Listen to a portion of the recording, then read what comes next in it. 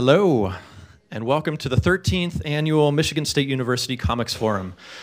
My name is Ryan Clater. I'm the professor of the Comic Studio courses in the MSU Department of Art, Art History, and Design, and I'm the director of this event. Before we get started, I wanted to give the stage to a sister comics event here in the Lansing area called the Capital City Comic Con. Michigan State University partners with this event to create a pretty exciting opportunity for one deserving MSU comics minor student. So without further delay, please join me in welcoming the Capital City Comic Con owners, Tim Hunt and Brian Harris.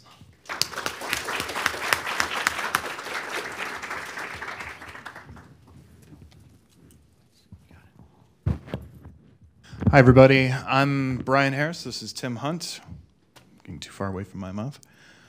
And we're Capital City Comic Con. Every year we have our, oops, I hit the wrong button. Sorry, we're getting oriented here. We've got too many computers. So every year we work with the university to help one student. So to do that, we have our mission, which is the 4 C's of our company, which is comics, creators, communities, and collectibles. So to put that together and to connect with our local community and the university and where we came from. Tim's a alumni, I'm an alumni. The other people that helped start the company and worked with us originally were alumni. We're all part of the Spartan community, and so we want to make sure that we help Spartan and that we want to help the comics culture in general move forward. So our convention is creator focused. We try to make sure that we put forth the culture of writers and artists and the developers of the comic art above everything else. Again, community-driven. We work with the Capital Area Literacy Coalition as well as a scholarship to make sure that we have connections everywhere, to make sure that we are trying to be more than just a company trying to profit off of comics.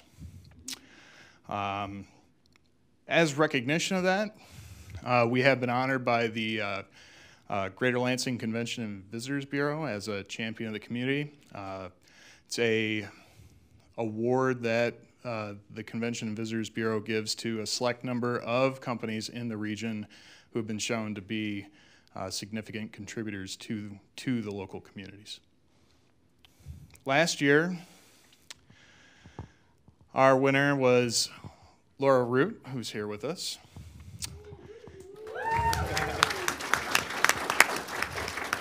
This is her piece, which, I have to say was one of my favorite pieces. So what's the scholarship? We talked about it. It's a $1,000 scholarship. It helps students with their art, with the process, not only just financially, but also with the process of the comic book creation process and in the industry. So why do we do it? We already went over that a bit. It's only for MSU students in the graphic arts program. It's for students that show outstanding acumen with the art of comic books. And again, it's to help artists get to the next level, to try and help them become the next best thing. Let's see. Again, Laura's great. So a little bit about Laura. She was our 4th recipient. She's created a great comic book which helped her win the award called Hamlet is Okay, which I really like to read, which is why I voted for her on the committee. And it's a modern adaptation of various Shakespeare's plays, and I really recommend that you guys go and check it out on her website. lemonbrowse.com. So the scholarship includes, we mentioned a couple times, it's a commission contract for $1,000. You get a commemorative certificate. Special guest status at our convention, which includes a booth to sell their art,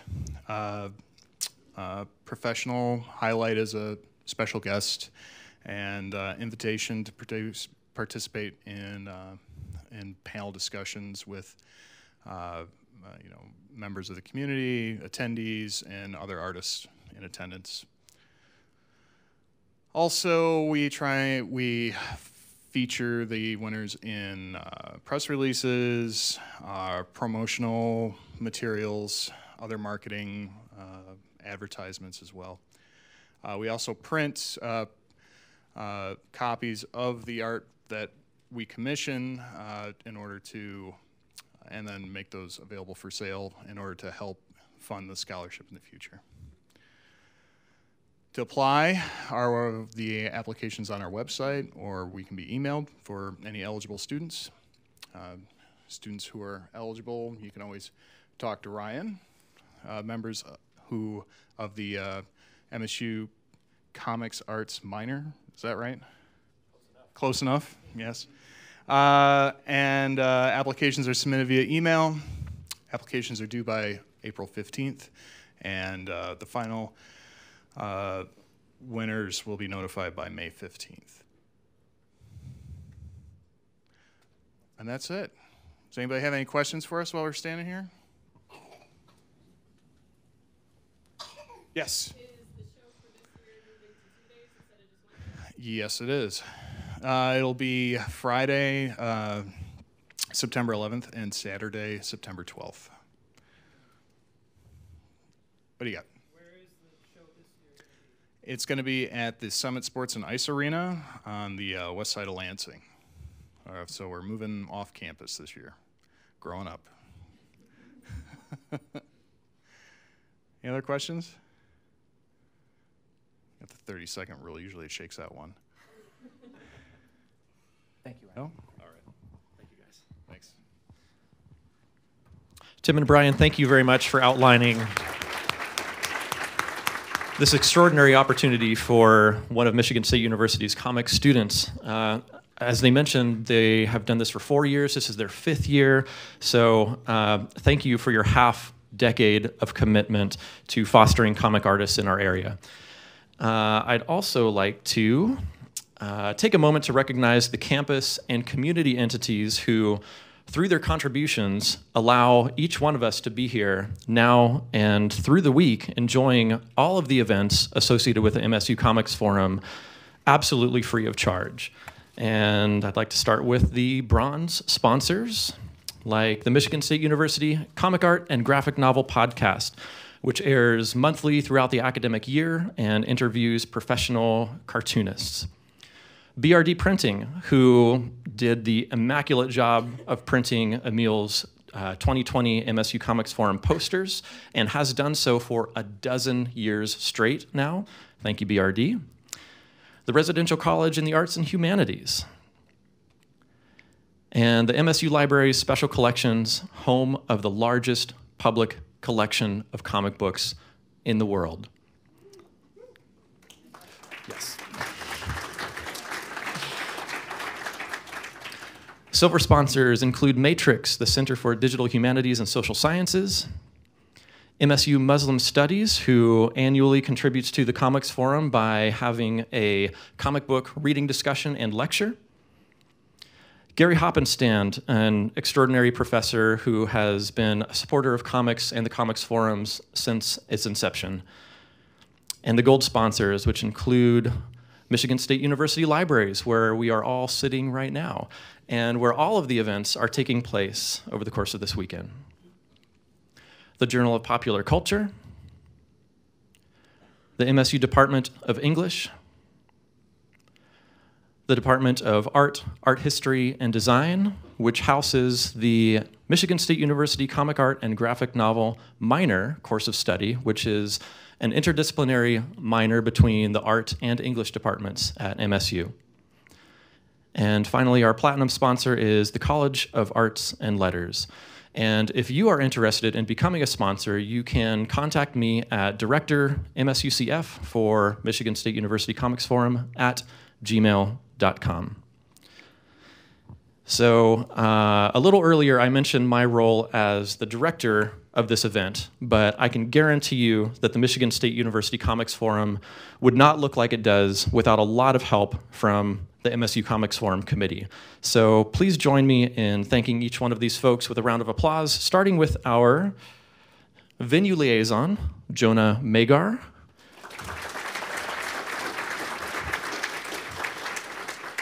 Who is busy live streaming the event right now. So Jonah, give us a big wave. Thank you, Jonah. Then James Curtis is our promotions coordinator. So if you heard about this event, yes. It's likely because of James.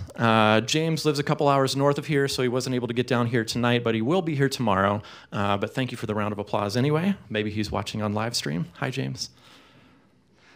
Anthony Robinson is our faithful Artist Alley coordinator. Anthony Robinson, yep.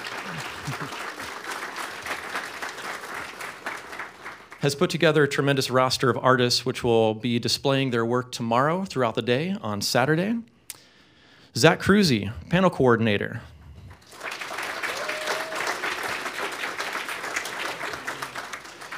Who has made it his mission to build the academic portion of this conference. I think it's quadrupled or quintupled since Zach started, quintupled, thank you.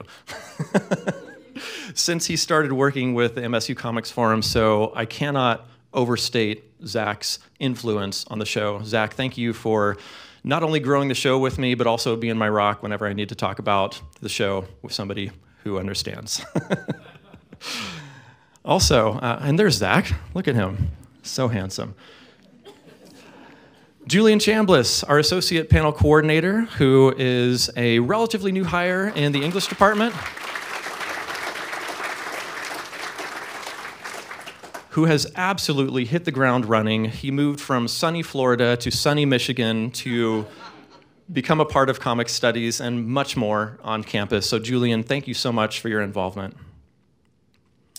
And Sharif Abu Saud, our webmaster. As you can see from a number of these pictures, we have several working dads on our committee, and Sharif was unable to be here tonight as well. But hello on live stream, Sharif, and thank you for making our website so accessible. And I'm Ryan Clater, and together we make up the MSU Comics Forum committee. So let's give these guys a round of applause.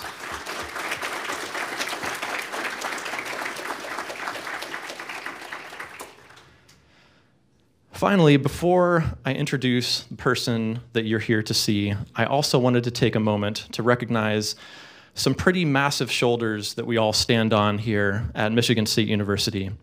Randy Scott, could you stand up for a moment, please?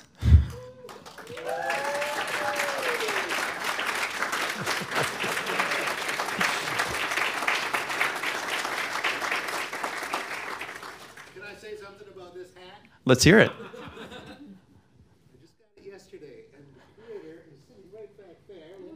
Hey.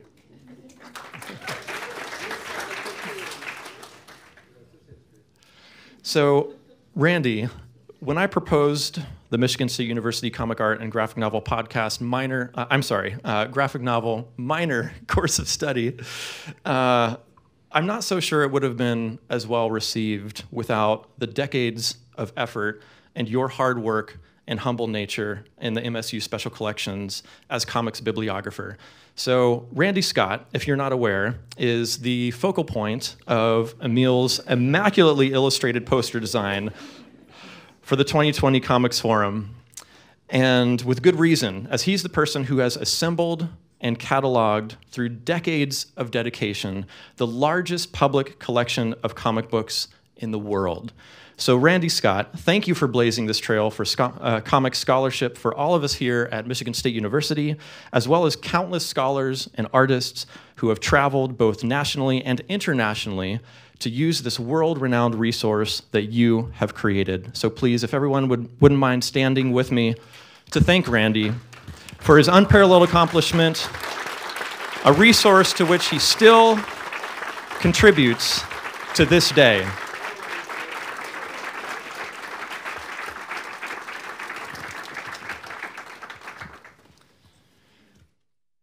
Randy, if I haven't embarrassed you enough, can I ask you to come up here for a second, please?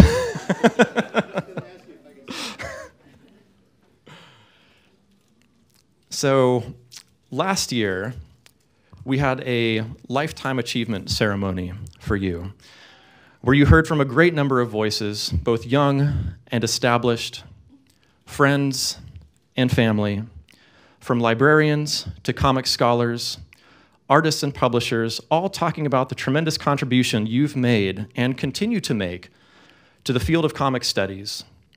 At that ceremony, we also publicly revealed Emil's 2020 Comics Forum Randy Scott tribute artwork for the first time.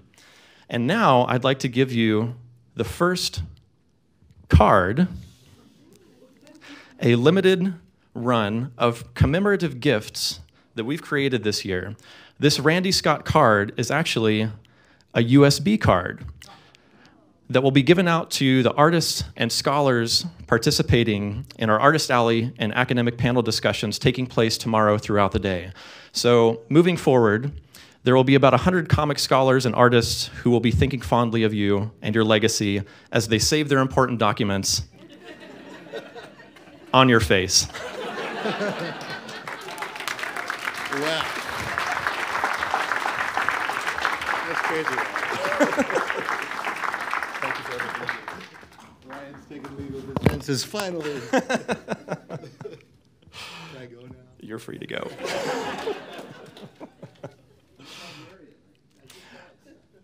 All right. Thank you for bearing with me as I mention all these important people. But now, for the most important person of the evening, we are excited to hear from our esteemed keynote speaker, Emil Ferris. Emil is an American writer, cartoonist, and designer. In 2017, she debuted her widely lauded graphic novel, My Favorite Thing is Monsters, a coming-of-age story about a girl growing up in 1960s Chicago. The book is written and drawn in the form of the character's notebook.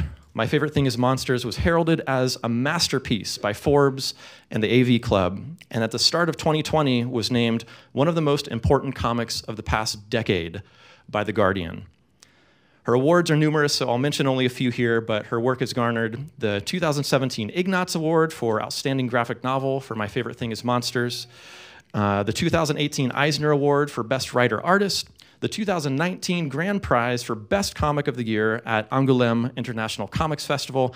And at the risk of making this introduction any longer or further embarrassing our keynote speaker, I'll cut it short there. And I can't think of a better person to help us celebrate our lucky 13th year. So please join me in giving a warm Michigan State University welcome to, I can't believe I get to say this, Emil Ferris.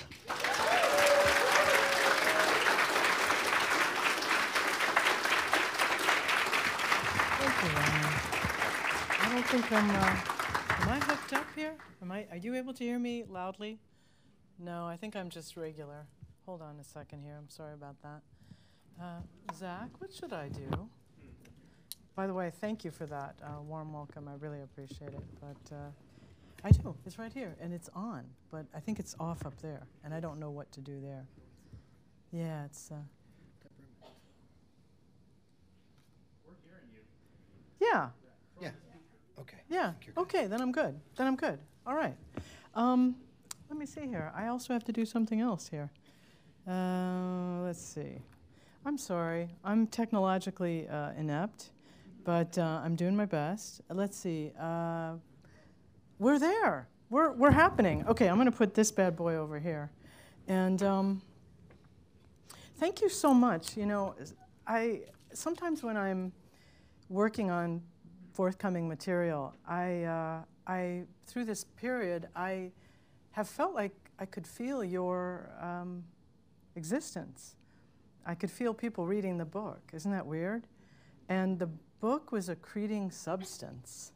It was kind of like something from the Matrix. I mean, it was becoming more real because you entered the world of the book and you gave it the greatest gift that any writer can ask for. I'm going to get emotional, I'm sorry. You gave it your brilliant, multifaceted imaginations, and I really want to thank you for that. I didn't know when I was making it that anyone would ever read it. So this is enormous. It's such a gift. So thank you. You know, I should make a non-countryist statement, and I always forget to do that, and it's wrong. You know, the land that we're on is likely once the land, and sadly, we owe a debt to the Fox, the Sauk, the Kickapoo, the Menominee, the Miami, and the Ojibwe, and probably the Potawatomi as well. We have some in Illinois. And so I just want to say to them, I'm sorry, and thank you. Thank you that we're able to be here. And hello. There's a child here, so I can't swear. But I can't guarantee. And I also want to say another thing, a little trigger warning. I might talk about something, I might talk a little bit about sexual abuse, so you know that. And there is one slide in among all of these that is exceptional. Now, if there's anyone here that feels that they would be really offended by seeing something rather subtle but explicit in the world of nudity, is there anyone that would be deeply offended? Okay, I'm not seeing anybody. Oh, for a second I thought I did. I was going to be like, okay, all right. This is the Monster Talk. This is the diagram of what's going to be happening now. So you get, I get to do a pointer, which I love this. Okay, so you get, this is my guy right here, and he's kind of laboratory created. And he, you know, my travels, history, and then tall tales, because, you know, I might tell you, I might lie. I don't know. I probably won't, but if it's almost impossible for me to keep lying. I might lie a little bit and then tell you I'm lying. What some call pseudoscience, but I call magic, you know, which I think is completely acceptable, right? Musings, amusements, and museums, all having the root word of muse, which I think is really interesting. Digressions and asides. You've probably already figured out that would be actually this largest portion of everything. Art stuff, and then stuff about monsters, which you knew anyway. And the history, you know, little weird, quirky things, some throwaway bonus things that you didn't know about. And the naughty bits, nudie pictures and curse words, it could happen, but it probably won't. So I'm going to try really hard. And so you know I love these guys, and I can't credit the artist whose work this is, although I wish I could. Uh-oh, well, hello. But they do that to you. They make the lights go out, don't they? I mean, and in a good way, because Whitney and I were talking about monsters and how it's in that darkness that you find so much. And that was, you know, so it was in this darkness that I found a 6-year-old child, 5 actually. I started watching creature features, and I fell in love with this woman right here, first of all. And I will tell you why. And of course, I then fell in love with this gentleman. And, you know, I mean, of course, you know, there were many, and I will tell you. And, you know, these are my parents. So this, that kind of explains something. And let me tell you a little bit about these people. My mother is an amazing painter. She is just the most exceptional figurative painter of surrealism, a surrealistic kind of work, and very, very. My mother exhibited to me the Alice Neal saying that for a woman to stay making art, she must have the will of the devil. And I don't mean that in a negative way, but she had this tenacity that to this day, as old as she is, she paints every day. And this is what my parents taught me, is to work and to work and to work. This gentleman, though, was a joker. And my father, he was a city boy. Now, my mother, of course, she was from rural Las Vegas, not the nice one, Las Vegas, New Mexico. She was from a ranch. It's not that ranch, this is a lie. That is just something I pulled off the internet. That's so rude. But it looked something like this. Of course, there were orchards and, you know, cows and things. But, you know, the town itself of Las Vegas, New Mexico is rather depressed. And her father was a small town lawyer. And she said, I want to go to art school, which nobody did. So he said, well, draw up a amicus brief, or he draw up a proposal to tell me that you're really serious about this. So she did. She drew up a proposal and presented it to him in his office in front of his big desk, and he reviewed it, judiciously, and then he decided that she could go to school. Now, my father, on the other hand, was from this place, 71st and Stony Island in Chicago, which my father would have said more like this, 71st and Stony Island in Chicago, okay? And he was an immigrant, son of an immigrant, an Arab immigrant, who was a furrier.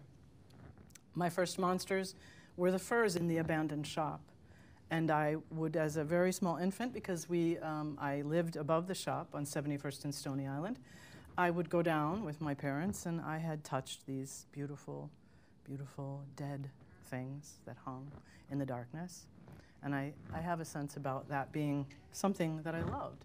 Well, my father should have been in the mob. He was sort of on his way into the mafia. And it was art that saved him. What happened is that, I don't know if you know what 8-pagers are. Okay, you do. I saw some hands, so, oh yeah, Randy's like, now that's what I need to see. I gotta tell you honestly. I'm gonna take this off because I'm getting hot, but no, I'm not. I've got this. Okay, so I'll just be hot. He made 8-pagers at Morgan Park Academy, which is a military school that he was at, and he was attending with the sons of mafiosa. And so one day, he was making this as a business. He would run them off on the mimeograph machine and then sell them for $0.25. And this is how he was paying for things. Well, one got stuck in the mimeograph machine and was found by the administration. And they figured out who did it. And so he was about to be expelled. And the art teacher saw it. And she really felt that his representation of Mickey's phallus was very good.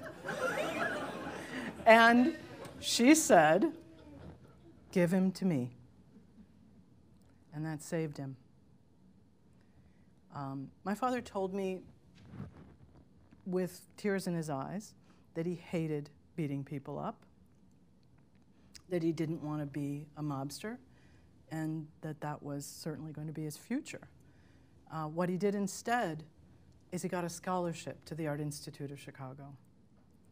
And that's where he went, yeah. And that changed my life too, because these two crazy fools met there at the Art Institute of Chicago, and somewhere in that building, they made me, right?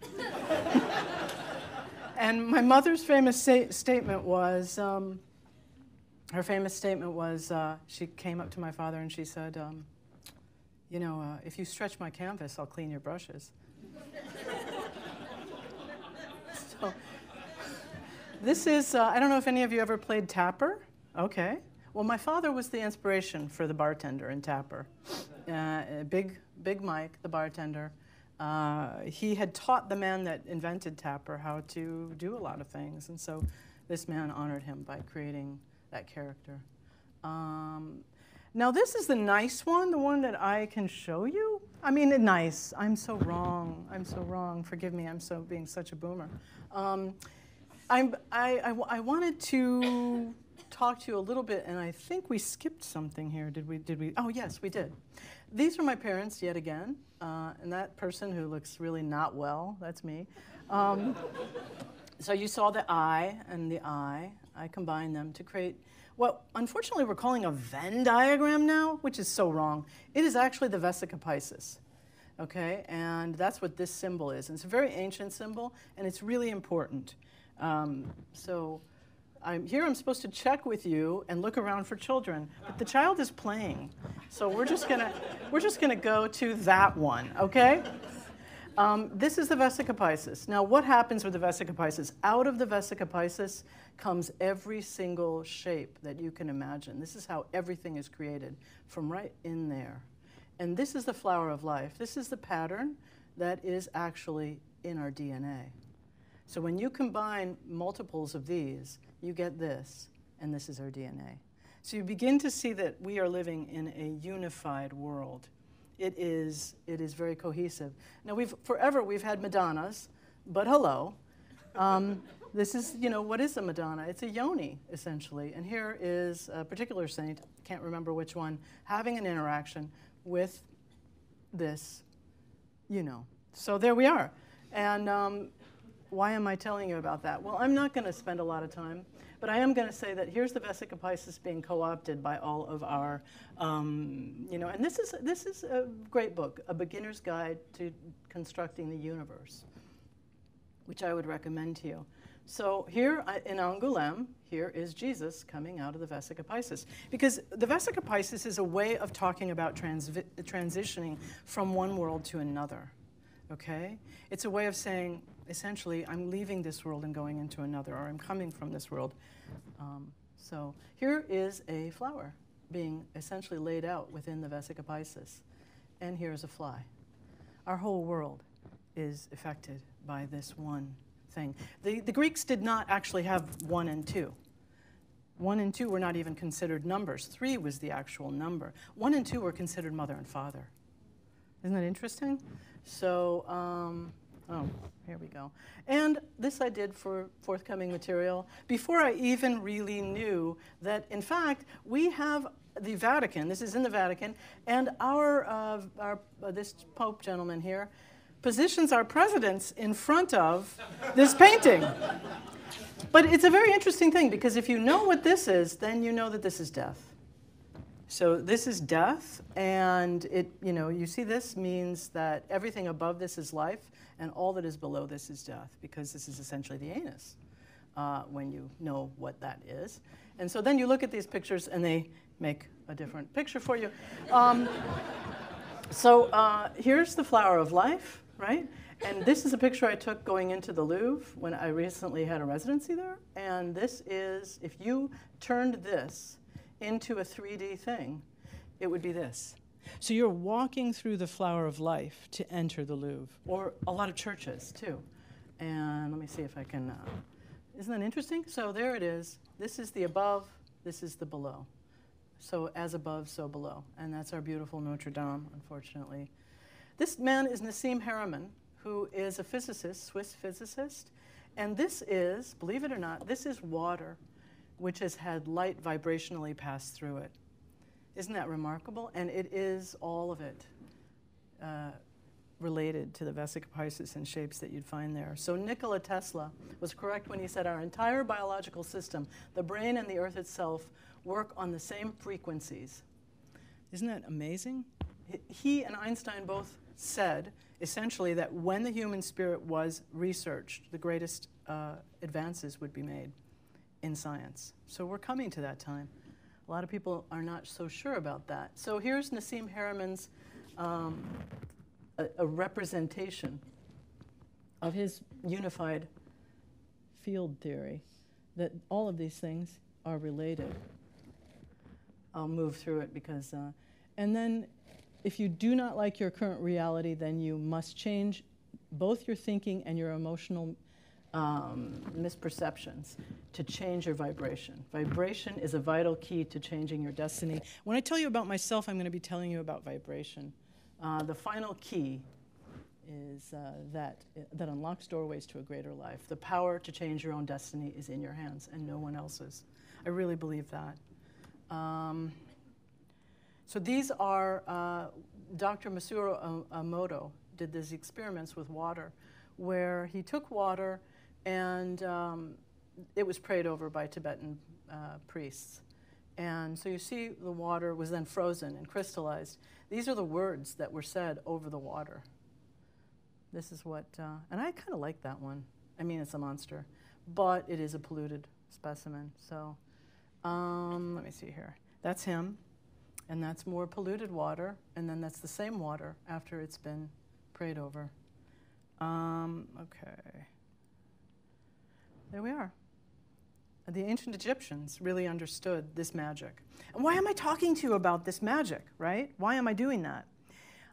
What are we talking about? We're talking about words and images, because that symbolism is what is so important. These people here, the Egyptians, understood that words and pictures were magic. Why? Why are they magic? Because you're engaging with both hemispheres of the brain. That's why it's so powerful. That's why it's the future. Okay? And I almost said F you, Mrs. Connor, because, you know, of so many people that have told me that couldn't be. The combination of text and image is ancient magic. It really is. This is the magic we're doing. Okay, so this is some more stuff about, and you know, I'm kind of moving through, but this is more about the sense of the triangle. The triangle, which you can build a beautiful one if you have a vesica piscis, and you need one to build it. The triangle is something really important in my work. Really early in the book, I talk about triangulation. You probably read that. And triangulation is not going to stop being important in the forthcoming material. So there's our friend, my friends. So I drew a little diagram, just a sneak peek, a little diagram of what I'm doing. So I very intentionally triangulate almost all the time, and you can find those triangulations. And my theory of triangulation, Dees puts it forward early in the book. He says that the vulnerable party, she is the vulnerable party, is going to be at a pivot point in this triangulation. This is the entity in this diagram, in the story, who Herr shoots, who has power. So depending on what he does here with this point, it's going to affect her. And then of course we have this direct line right there. And here's the other thing. Hidden pictures are really important in my book. You probably have found a lot of them. But here's one right here. It's a devil.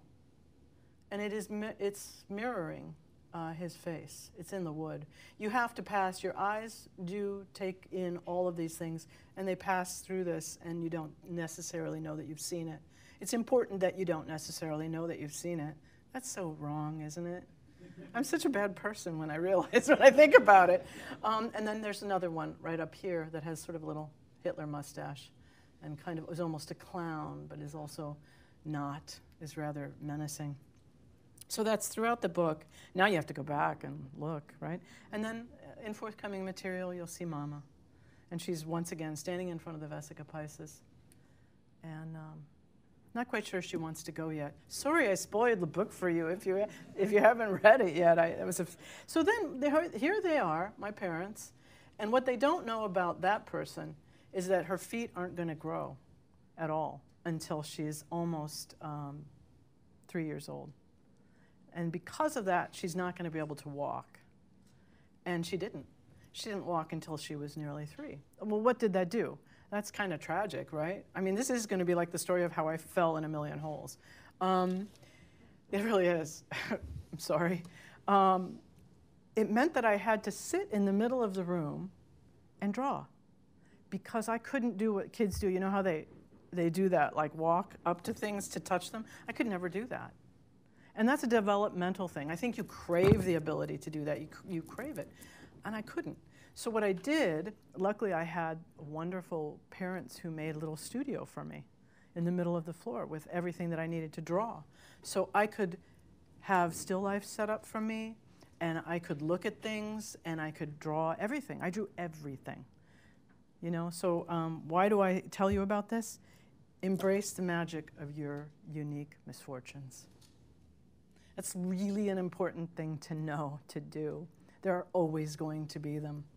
And you have a special story. You have a story nobody else has.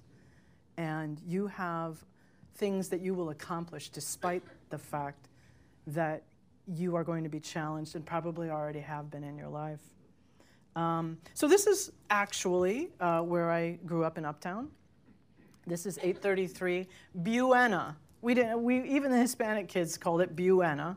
We didn't call it Buena, called it Buena. And Eugene will know this. I mean, and this is where I tell you Karen is. I cooked down the life quite a bit because this building was so full of life. I mean, I sat on the floor and ate off of leaves with one of my friends. And then I had Haitian food with another. And then I had, and I had Native American friends. And I had all kinds of friends. And so this building was my window to the world. But it was also a very dangerous place to live because we couldn't go beside the windows at night because somebody was usually shooting and we'd get shot if a profile showed up. So Uptown was a dangerous place. This was my first love as a painting.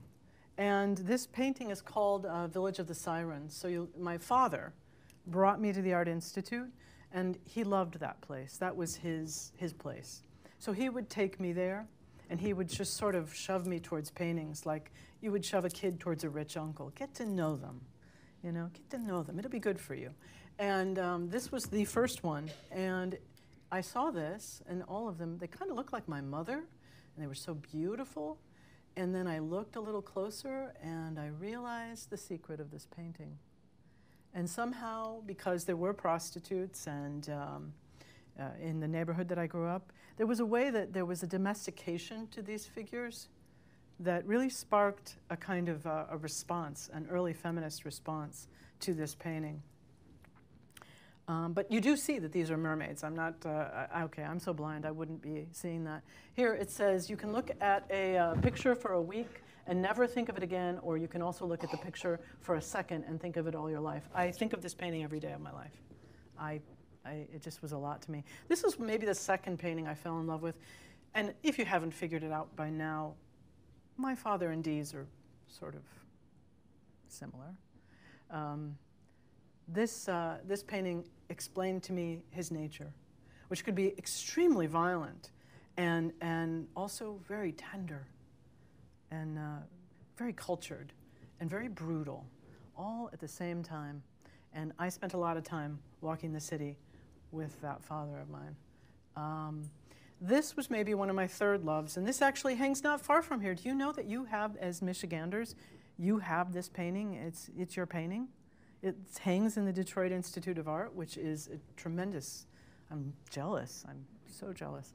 I completely enjoyed this painting in so many ways. And when I found out that it inspired this woman, who at 18 changed the entire world by creating a genre, by writing a book that changed the world and created a genre. And here she is talking, and I don't have my glasses on. What does she say? She says, I do know that for the sympathy of one living being, this is her speaking as Frankenstein, I would make peace with all. I have love in me, the likes of which you can scarcely imagine, and rage, the likes of which you would not believe. If I cannot satisfy the one, I will indulge the other. I did a piece which was for noisemakers, which was a great opportunity to talk about Mary Shelley. She was not, her mother died, a very famous author, died when she was a few days old, and then she was raised by a stepmother who really kind of hated her and did not support her in any way. So she went through tremendous hell as a human being, and I wanted to talk about that because, let's be honest, not all of us get on with our parents, you know, and sometimes it's nice when we find out that there's a way to survive that. So I fell in love with her. The producers of the movie Bride of Frankenstein did a fantastic thing. They were told, you have to cut Elsa Lanchester as Mary Shelley out of the beginning of the movie. We don't want that. We just want the story about Bride of Frankenstein. And this one particular producer said no, no. And because that producer said no to this essentially misogynist request to just take away the fact that this book actually came from a woman, I became a writer. Because I saw this and I said, huh. Now, Mrs. Connor in kindergarten had 2 stacks of papers. The stack for the boys had everything. President, you know, doctor, policeman, fireman, businessman, everything. The stack for the girls had secretary, nurse, teacher, mother. Writer was in the stack for the boys. And then I saw this, and I was like, fuck you, Mrs. Connor. I can be a writer, and I can be a monster. And it seemed to me there was not a whole lot of difference, and I understood. And then it was so sexy. Being a monster is just like, and we talked about this, didn't we? It is the sexiest thing in the world. Monsters are sexy. This was my early sex education. Yeah. Now, I love this line above her head, don't you? She gives you that weird feeling. Well, can I tell you she gave me that weird feeling? I just fell in love with her, and there is a scene, as you know if you've read my book and maybe even seen this movie, where she and the woman she's kidnapped almost kiss. I think they cut out the fact that in the movie, the way they filmed it, they did, or they were quite intimate. I imagine that. I don't know if it's true. Anyway, that was a lie. That was one of my lies. Here we are. I cried. I wept. I was unconsolable when he was killed. I'm sorry I'm spoiling that for you in case you have never seen it. He is killed at the end, and I wept copiously because I was, what is your werewolf name? I don't know. I enjoy these so much. Do you do these when they come up? They're just very enjoyable. I don't know. And there you are.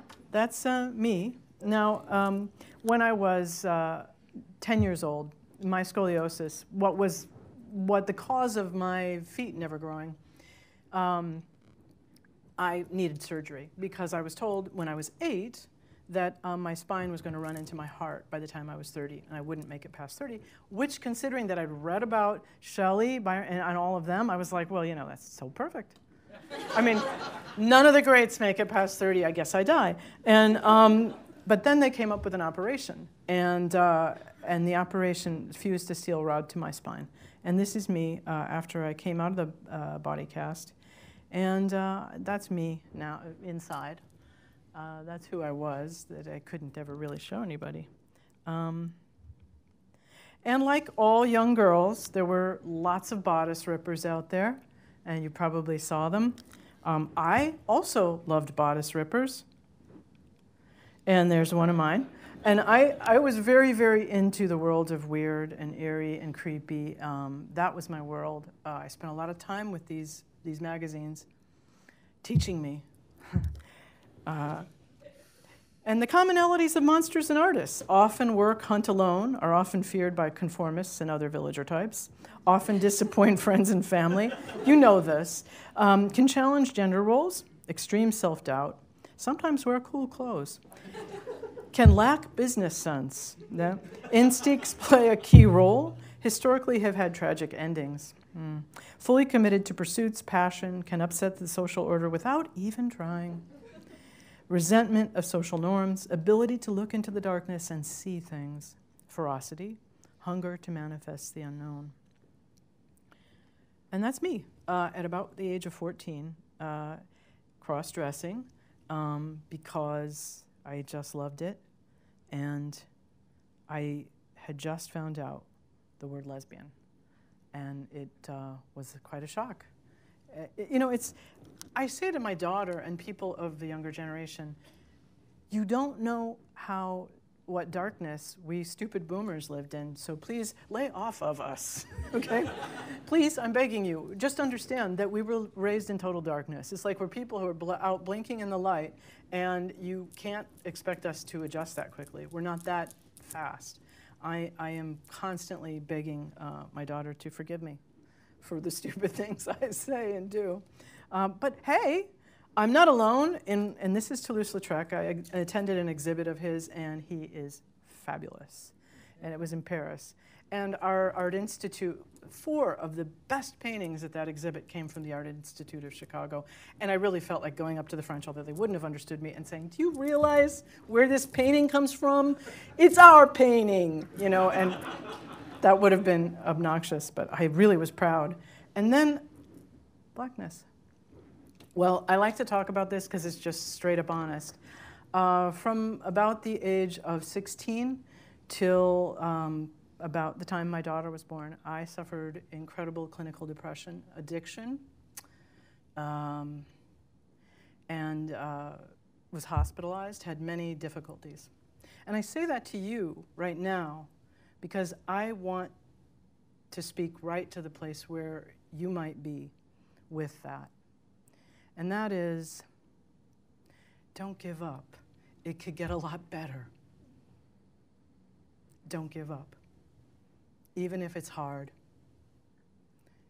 Even if it's so hard and you can't imagine anything better. Hold on.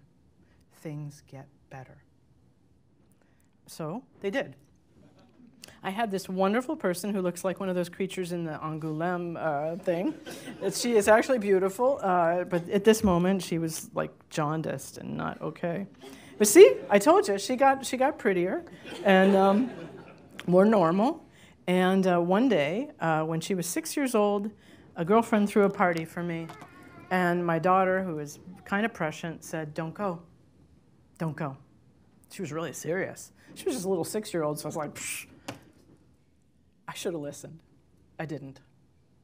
I was bitten at that party by a mosquito. And 3 weeks later, I woke up in the hospital with a very nice physical therapist kneeling by my bed saying, "You know, we have been coming in and we have been pricking your feet with needles." And I said, "Really?" And the physical therapist said, "Yeah, but you see, the problem is you didn't know it." And I was paralyzed from the waist down. And I had lost the use of my right hand, my drawing hand. So while I was there, of course, I got visited by the angel of death, which was an enormous disappointment. To this day is one of the biggest disappointments of my life, because I was expecting lycra and feathers and like silk and maybe even like black rhinestones or something. Instead, it was just like a filing cabinet from the 1940s. And its entire poetic discourse with me was, "Are you in or out? We need to know for our records." That really was all it said. It was not very romantic, and I was really looking for romance. I think I'll just put that down like that, or I'll put it up here, and then the little thing that's attached won't go away. No, it's okay. It'll be all right. So thank you, though. Later, it felt bad. I was sick for a long time, and these wonderful people.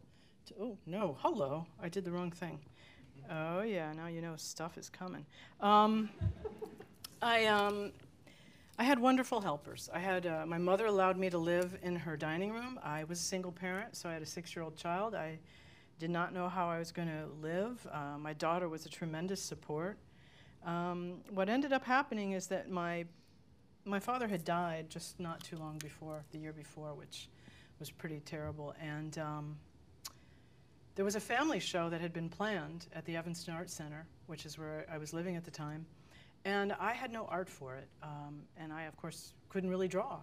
So I sat at a drafting table. I wheeled up to it in my wheelchair.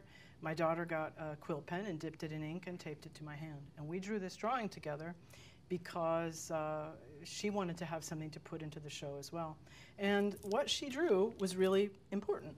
What she drew was, I drew this wheelchair and this little chair that was her little chair, and she drew me getting up out of that chair because she said, "You're going to." The doctors had said, "You'll never walk again." The head of neurology at the most major hospital in the Midwest had said, "It's over. You're paralyzed from too high up in your vertebrae." So my daughter knew different. And I wheeled down to the Art Institute, and I ended up getting a degree there and studying writing. And I thought I was going to be an animator, but I'm too impatient. It was like I couldn't wait. I mean, if you think graphic novels are tough to do, animation is just like, I don't know. I don't know how animators do it. And plus, it was too frustrating for me. Wait a minute, did I pass something for you? Yeah, I want to tell you how I stole. Hi, child. I just did whatever it took to stay alive. A lot of it was stealing, frankly. I was working on the book. When I graduated, I was very lucky. I got a $10,000 grant from the Toby Devin Lewis Foundation, and that allowed me to have 6 months to work on the proposal for the book. And I will tell you something.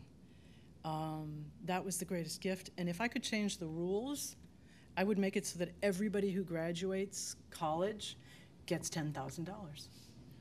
Well, it makes total sense, especially for artists, because it'll give you that time to build that show, to write that book, whatever it is that you have to do, and you pay for it anyway.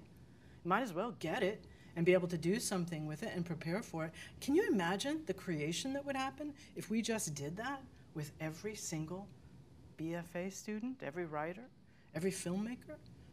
Things we would make, and we could do stuff like that. We'd just have to change our vibration a little bit. So this is the book that came out of that, and I wanted to show you. This was the cover I had imagined it would be on the book, and very fortunately, Jacob Covey, who was a great designer at Fantagraphics, said, well, I think you could do something different, and I'm really glad he did, because I like that better. When the book came out, of course, the next big hole that I fell in is that the book was seized by pirates. Now, if you don't think that's true, it's actually true, and it's hilarious, isn't it? Like, my book was seized by, well, we don't know really what happened to it. That was the fear, that it was seized by pirates. But what happened is that the shipper went bankrupt midway, went my book in the Panama Canal. So all of the first edition have a slight wave to them, because they sat on the water for a couple of weeks while my publisher looked and looked and hired a detective to try to find the book. Yeah, and I thought I was in the clear. Poverty was over. All right. And I went to Miami Book Fair, and apparently Art Spiegelman had seen the book. And I didn't know him from Adam. I was stealing, oh, that's me again. I was stealing appetizers. I was just going around and literally just, I was following the guys, because I didn't know you got money. I was so stupid.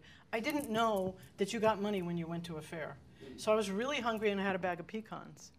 And a friend of mine, Kurt, and I were like really kind of like just like blocking them so that we could take all the appetizers, because we were hungry. And I got this little pile of appetizers, and I sat down at a picnic table, and I started eating them, and somebody across from me said, well, who are you? And I was like, oh, God, I'm going to get thrown out of this place. And I told him who I was, and he looked at me, kind of cocked his head, and then he talked to the guy next to him, and then that guy talked to this other guy. And that other guy he talked to was that guy. And that guy literally reached across the table and grabbed my hand and said, wow, I liked your book. And, you know, I was like, and who are you? And then he said, and then I was like, I don't know, I think I cried a bunch or something. Anyway, there I am. You know where I am, I'm in front of the Louvre. And I got to be there for 3-4 months this last year, and do a residency there. And I got to walk around and be a big shot. And I got to, like, they let me lick things. No, they didn't really. I didn't get to lick the Mona Lisa. I was totally messing with you about that. Anyway. But here you see the Vesica Piscis then. There is our guy Jesus coming down and talking to St. Francis. And that's important, right? And of course I love the monsters. I got to do a workshop with people and talk about monsters in paintings, and they got to draw themselves into paintings and go into paintings. This is a sexy damn painting. I love this painting so much. It's by Joachim Vadivel. And look at that thing. And what I love so much about it is, yeah, she's pretty sexy, but you know, you usually see this where the knight is fighting the monster. You usually have them be the big players in the painting. And instead, she's this great elegance. Of course, I love the monster. He looks kind of cool, doesn't he? And, oh, isn't that beautiful? When you think about shells, think about what the painter is telling us in terms of shells, our body, our skeletons and shells. And it's sexy. I mean, hello. Anyway, and then once again, shells. We're talking about this passage, the way we inhabit this body. We live in this life. We manifest in this life. And then we move on. And there's me. I got to draw the whole time. I got to come in all the time, not at night, sadly. And I got to draw. And there I drew myself as that monster, which was fun. And I just threw this one in because it's a great monster. I don't even... Angre. Okay. I love this painting. It is really about the hemispheres of the brain. If I had tons of time, I would tell you, but the artist painted his name here, and you would imagine perhaps that's his foot.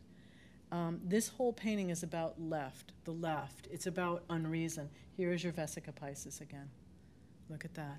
It's telling you, this painting is telling you that we are living in, the monster is unreason, which is beautiful, imaginative, possible. This world, Thebes, is reason. So we're being led, we're being told to leave. What does the, you know, that's my drawing of it that I drew, and I'm not done with it, at the Louvre. So what does she say to him? Okay, Dee's showed me a picture, and you know that she says, the Sphinx says to Oedipus, the riddle, what creature has only one voice and yet is 4-footed, 2-footed, and then later 3-footed, right?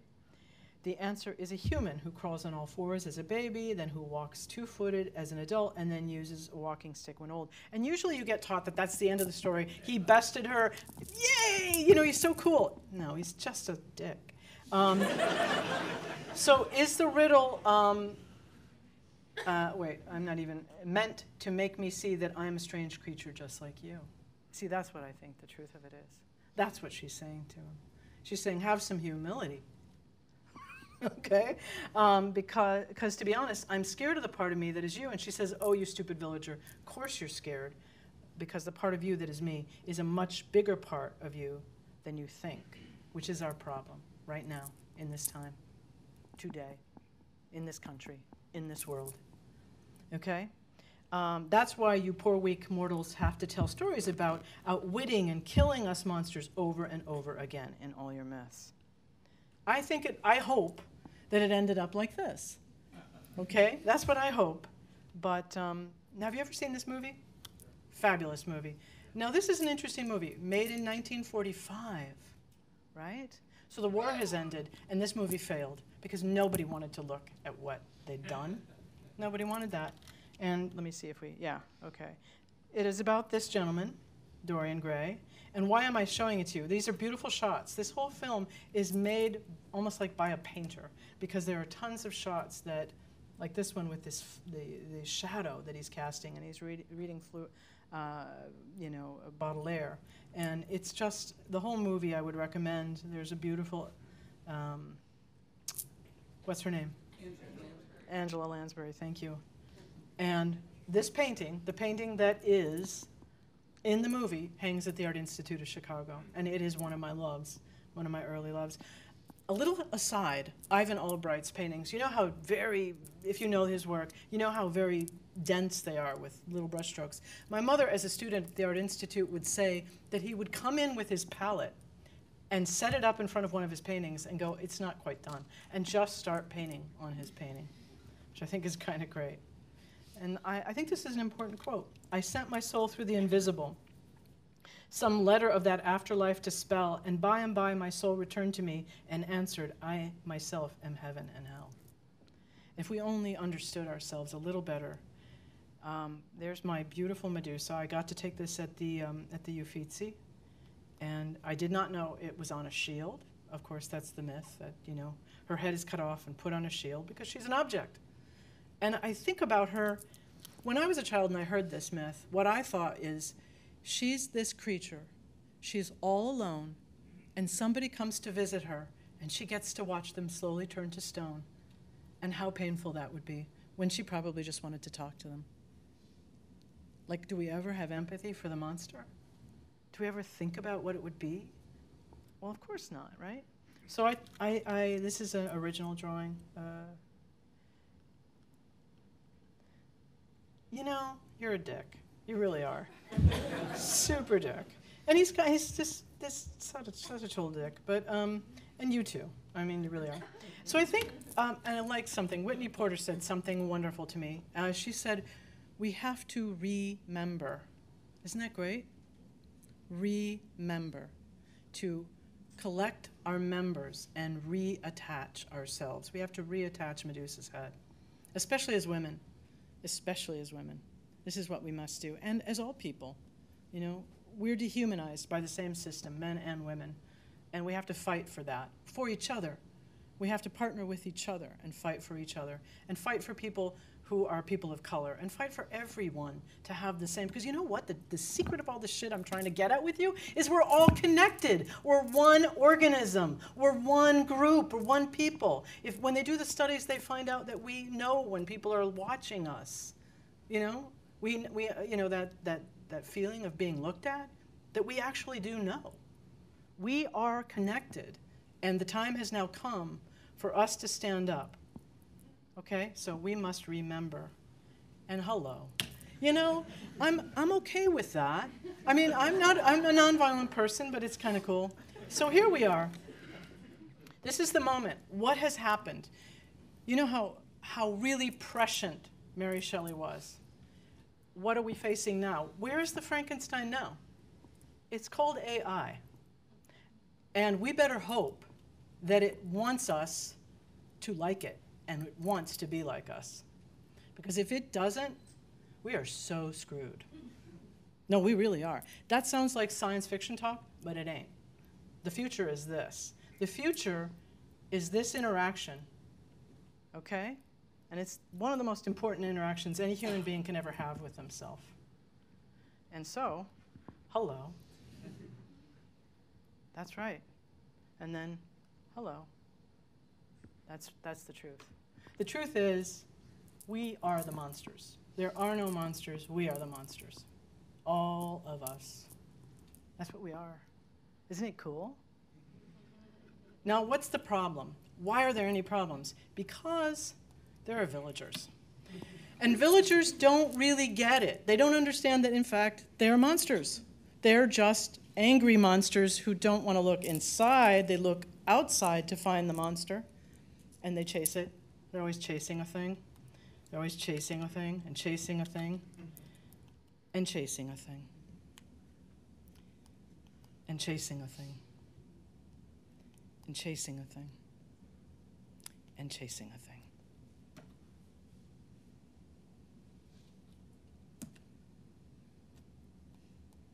But remember that. Remember vibration. Remember that you can change this. Every single one of us was sent here to be here now. I was in the middle of that fever thing, and I had this vision. I thought, how can I do all this? You know, my hand, I had drawing. That's all I had. I was a sculptor, and I had this exercise I did for my hand. This is it now. This is all I've got left. But it was enough to make the book, okay? My hand at that time was a claw, and I was so broken. I was so broken because I'd lost the only thing I'd ever had in my whole life, which was the ability to draw. And I said, what about this? And then I imagined that I was this little light looking down over the entire expanse of my life, and that I said yes to this whole thing.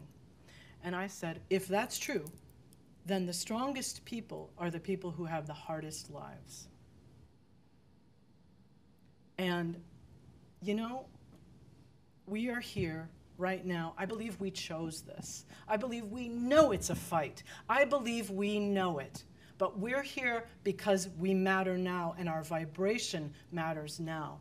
And you gotta start vibrating. And that means you go to your studio and you make your art. And if you think, I'm not at that protest, or I'm not doing this other thing, no, the energy you produce as an artist, as a writer, as a creative person who organizes and makes beauty in the world, that shit is important.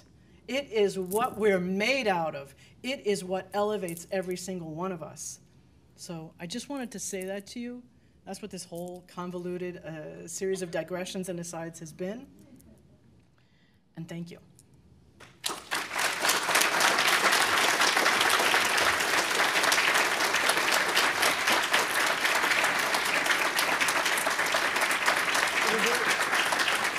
What are we on time?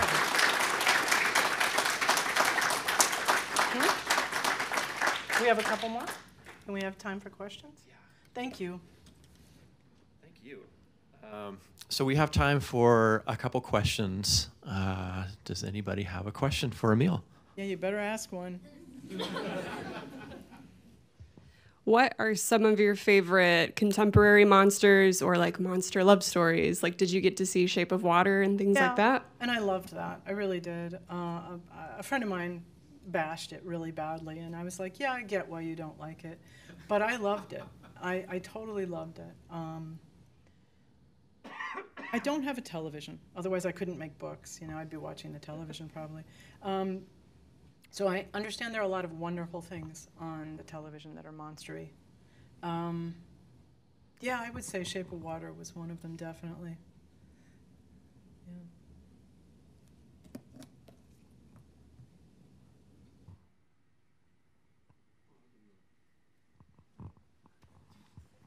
Yeah. Well, first of all, I want to say thank you for sharing that story. Like, just sharing all of these stories. Like, it's been really inspiring. As far as my question, what changes did you notice from before, like, you lost function in your hand versus after? Like, did you notice any change in your art? Any change in how you? Because for me personally, like, I kind of like I recognize myself through like what my hands can do. So like, were you still able to see yourself as clearly as you were able to see yourself before? That's a great question. It's a good one, and I think the reason I did the book the way I did is because I knew it would take a lot of small marks to create form, and I didn't have the same kind of I could make those small marks, but making larger marks was harder. And so I just tried to suit what I was able to do to what I could create, you know. And did it change how I saw myself? I think I still saw myself the same way, but you're right. There is something that happens to you where you realize that, you know, I used to do very fine pencil drawings, and I realized I couldn't do them anymore. And that was hard. And yeah, in a way, maybe that made me observe myself differently. I'd have to think about it, but it's great. It's a great thought. I don't know. Jonah? Got a question from the internet. Someone is asking, what are the kinda tools you use? What did you start off using, and then what do you use now when you create, please? Well, for this book, I used big pens and flare pens, almost exclusively. I use all kinds of things. Nobody's seen my ink drawings or any of that, and I will do those at some point. I'll bring all that out. Is that enough of an answer? I hope so. I can't speak for them beyond that question. Oh, I have to. So this is kind of a follow-up. Has Bic finally given you those brown pens, or do you still have to buy the giant packages? To get the Wow, brown you pen? know my secret. I have to go to the store and spend so much money buying all these pens to get that one brown one. And also they have other colors that there's only one of in orange. They're such, I don't know. Anyway, I love them. I really love them, actually. I do. They made a pen for me in France that has Anka's face on it. Yeah, but it was a limited edition thing. So, but that was really nice. Yeah, I would love them to make me the sponsor of Bic, and I would be on a cardboard thing holding my pens. Yeah, that would be so cool to walk around, and then they could send me hundreds and hundreds of pens, and I would be so happy. I mean, I would naked in a bath. I would. I love pens that much. I would be with pens in a thing. You know. Hey, Emil. Hi. I know you. I know you. This is Nick Susanis, who That's- you are also going to be talking to. Yay! Woo! Nick, woo! This is why I shouldn't ask a question. I just have a funny question. Do you know Frank Santoro's his diagramming of comics pages? There's probably some scholars that do. No, I'll send them to you, but they're concentric, they're Venn diagram circles that then get the most activity around a comic. Does anybody seen them? Am I alone in this? There's a handful of you. I'm not sure I believe it, but I share it with my students each year, and you'll appreciate it, that's all. Okay, I'm looking forward to it. All right. I like diagrams. You do, They're I see. usually wrong. Yeah, I like Frank a lot, so I'm not going to say any more, but I think you'll get a kick out of it. Okay, I'm looking forward to it.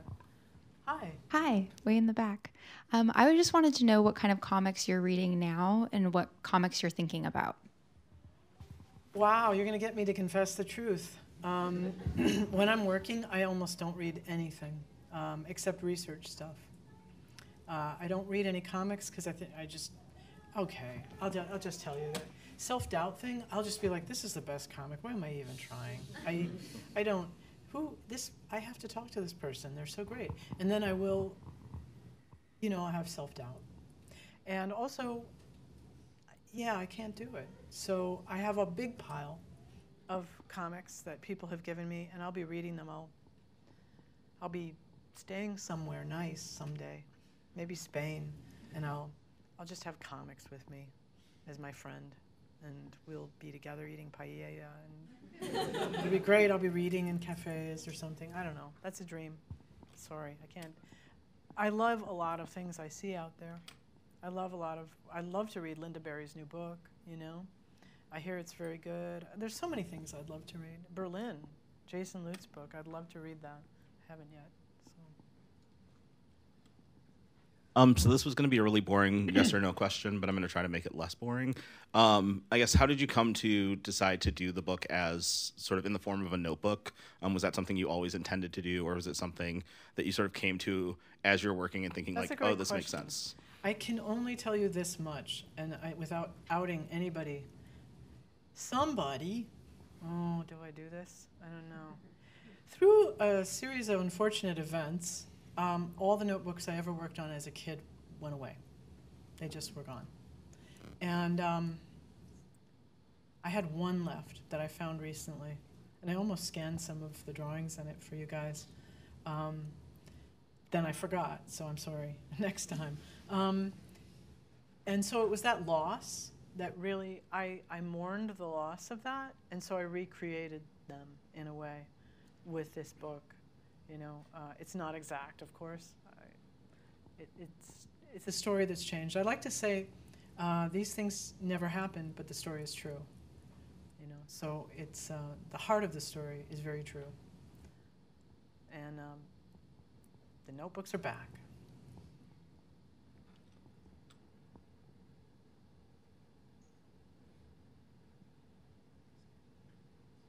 Oh, hi. Thankfully, everyone in this room knows better, but there is this idea that comics are kind of an inferior format, and also the monster media is often looked down on. So my question is, do you ever kind of look at the reception of your book and kind of relish in it, like, see, like the... Well, we're still mic'd, so there's so many things I can't say to you right now. Suffice it to say that there have been people who were really discouraging to me. And they were in important places, and not relatives, but I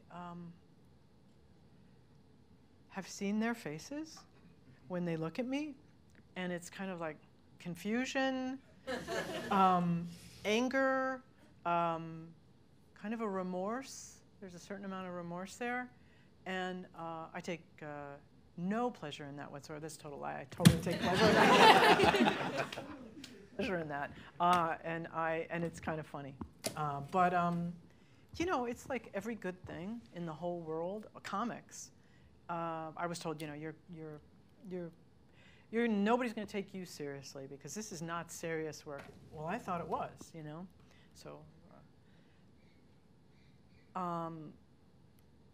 you know, we go through this with the way that people of color have been received, the way women have been received, the way that people are underestimated as having power, and or a medium, which is really, I mean, I guess, is comics a medium? I think it's just writing and just drawing. I mean, I think it's already writing.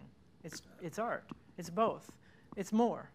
But there is this way that something good is often looked down upon, and I think that's because we're under an envelope.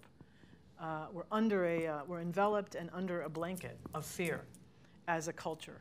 That fear is in our television. You know, you're going to get hemorrhoids, you're old, you have this thing, you know, the war, the thing, the other thing, serial killers, etc. You know, it's like fear, it's the fear channel. Like any time you turn, there's more and more fear, which is really why I can't watch it, because I don't want to be afraid.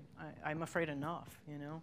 But I think fear, and I think people in writing are afraid of comics because they know that we will just absolutely kick their asses with this medium. And thank you, it's the truth. And sorry, textual writer people.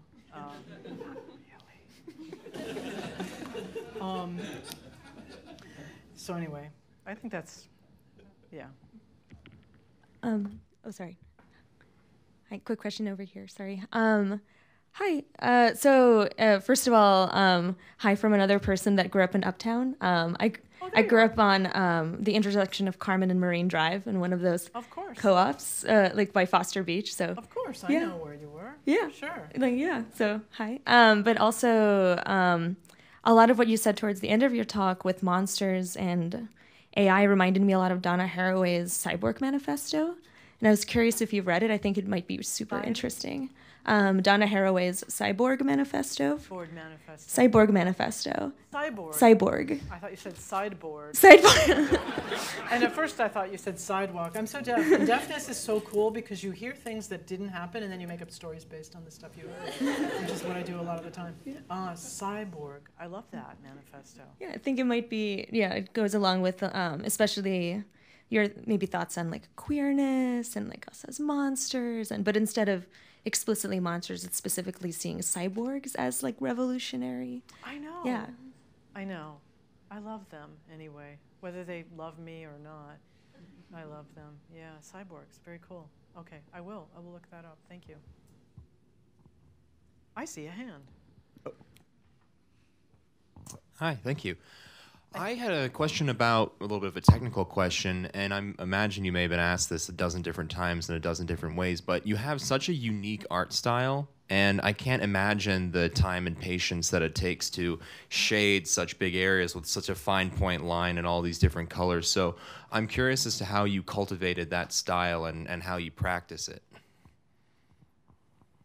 I think I was always doing this. Do you know what I mean? Like, I was a poor kid. My parents were artists, and we had some supplies, but generally I would end up with the big pens in my school notebook, and I just tried to make the most out of it. I loved those 4-color pens that clicked.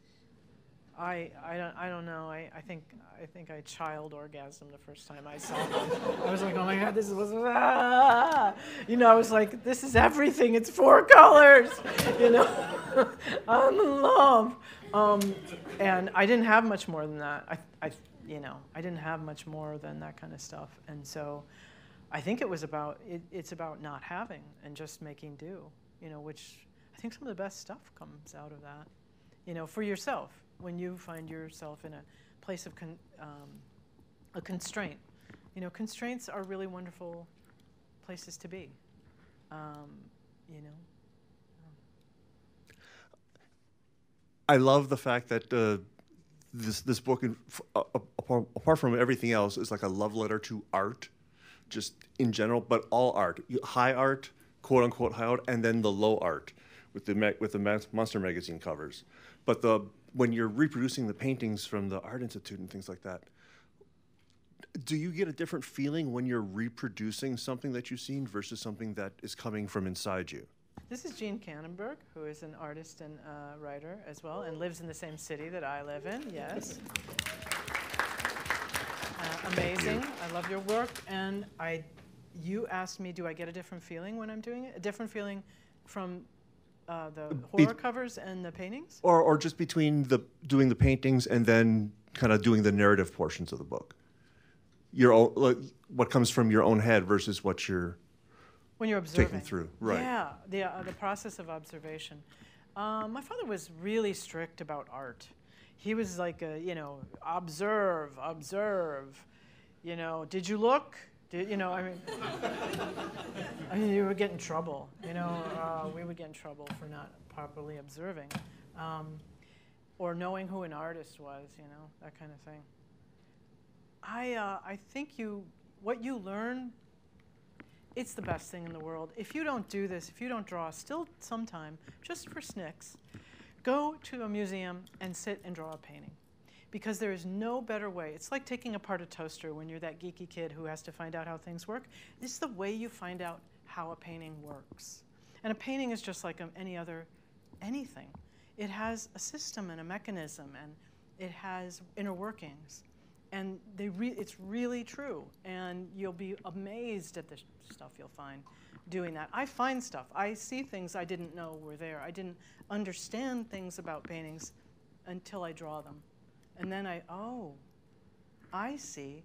Her face is essentially a mirror of the flower, And and all of a sudden you see all the repetitions and the triangulations and the compositional brilliance of it.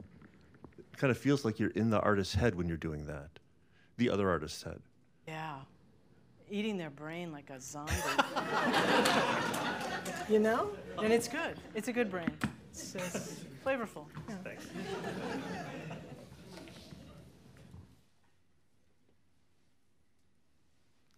I have another one from the internet, if that's okay. Wow. Was your drawing and love of art appreciated while you were a child in school? Did teachers appreciate your love of drawing? Well, I was that kid who could not play, who could not skip, who could not run, who could not do all these things. So I told stories. That's what I did. I told ghost and horror stories at the schoolyard gates so that I could have friends who would stay by me. And I did it to you. I did it to you. I made a cliffhanger ending so that you would stay with me. And you did. And I shouldn't have told you I did that, but I did it.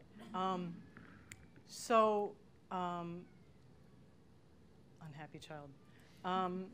So I would draw on all of my assignments. I would try to do a report about human sacrifice if I could, and I would draw the actual human sacrifice. I remember doing this, and I remember the puzzled look of my teachers, but I also remember occasionally my reports would go missing. And didn't know who took them, whether it was the teacher or another kid. My art projects were stolen by other kids sometimes, which I told my mother, I'm really upset. And she said, no, theft is the highest form of compliment. Okay. Still yet one more, if that's okay. From the internet? Yep. That's so cool. People watch live streaming? I was like, I can't believe this. Like, it's not napkin folding. You know how like there's those YouTube videos that have 2 views? I mean, and I was like, it might be that video with the 2 views. But no, that's good. So the question is, are you competitive? What other creators do you benchmark yourself by or find that you would aspire to compare yourself with to be? I was really competitive probably before I had a brain injury.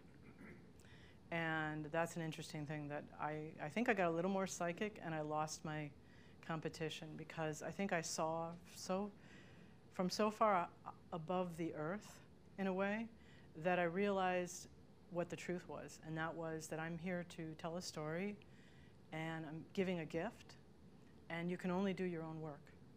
That's the only work you can do.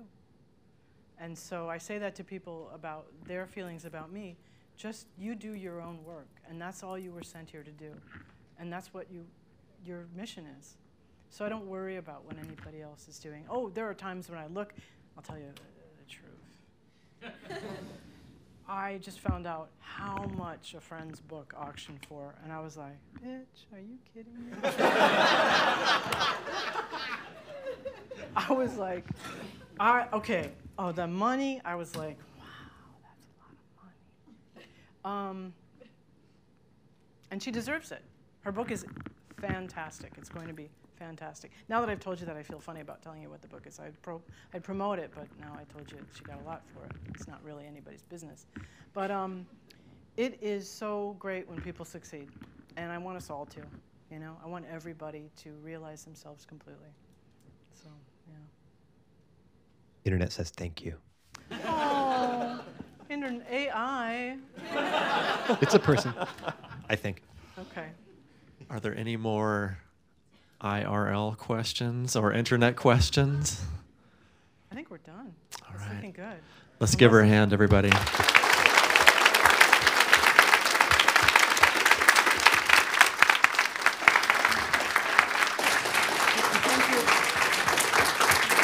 These guys too. Thank you, Ryan.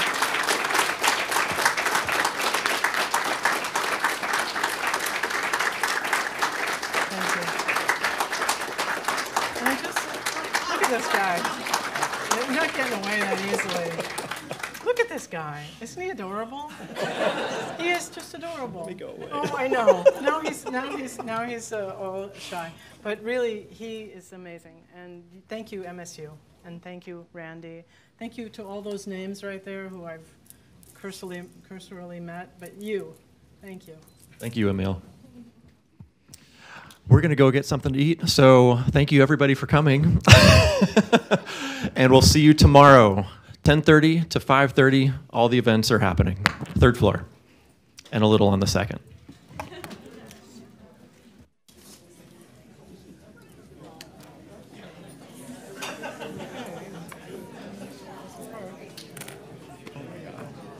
You're amazing.